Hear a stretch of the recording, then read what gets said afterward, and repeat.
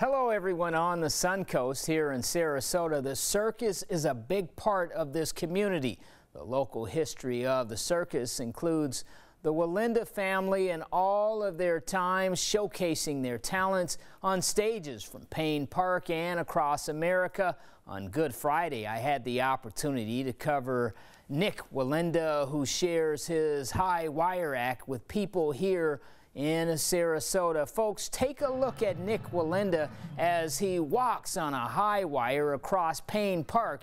He says his walk is about 78 feet above the ground for a distance of about 500 feet with no safety net. Here's what he tells me about his mindset as he takes steps walking on a high wire. I'm so focused on what I'm doing that I'm not thinking about anything that's going on around me. I'm completely focused on that wire. As you can see from the flags in the background, I'm sure there's some wind in the area. So it's really being extremely focused. One of the things people don't understand is it's actually peaceful for me to be on the wire. And what I mean by that is all the troubles of the world go away and I'm focusing on nothing but what I'm doing. It's an honor for us to have this event here in the heart of downtown to continue to share that love with everybody.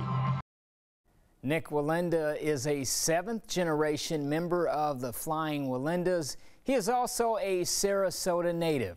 Reporting in the studio, I'm James Hill with ABC7, your local station.